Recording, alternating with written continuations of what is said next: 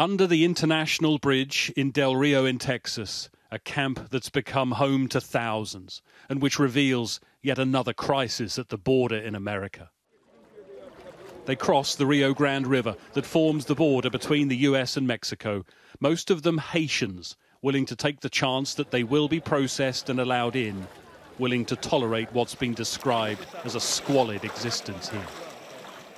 There is not enough food to give to everybody who's inside there. We need to get out of the camp to look for food. Things are worse.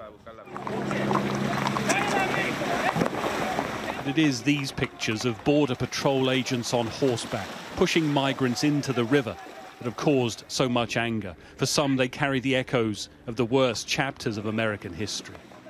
What we witness takes us back hundreds of years.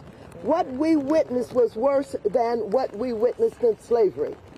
Cowboys with their reins again whipping black people, Haitians, into the water. The US has already removed thousands from the camp, large numbers flown back to Haiti, a country many of them left after the earthquake a decade ago and now consumed by violence and poverty. These chaotic scenes prompting the resignation of the US Special Envoy.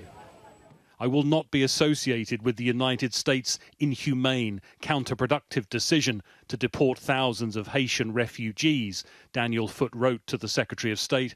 Our policy approach to Haiti remains deeply flawed.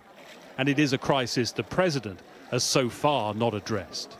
We could not see it as any more different from the policy of the prior administration, which the President feels, we all feel, was inhumane, immoral, ineffective, wasn't operationally working.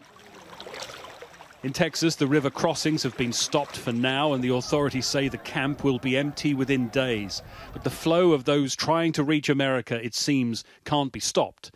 The only question is where and when this will happen again. Greg Milam, Sky News.